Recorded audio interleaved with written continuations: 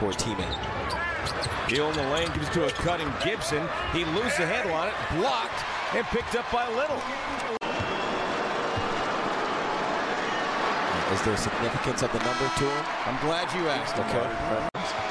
I grew up a little north of Brooklyn. He splits the free throws. You carry some weight out there. Little has his pass deflected, but right to Knox for three. No good. That was actually good defense from the Wizards. The way that they played that, didn't overcommit. Wright working behind Gibson. 10 to shoot. Drives and throws it to the corner for Gibson for three.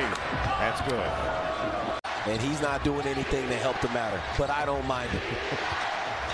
Gibson working against Walker, spins and hooks it through.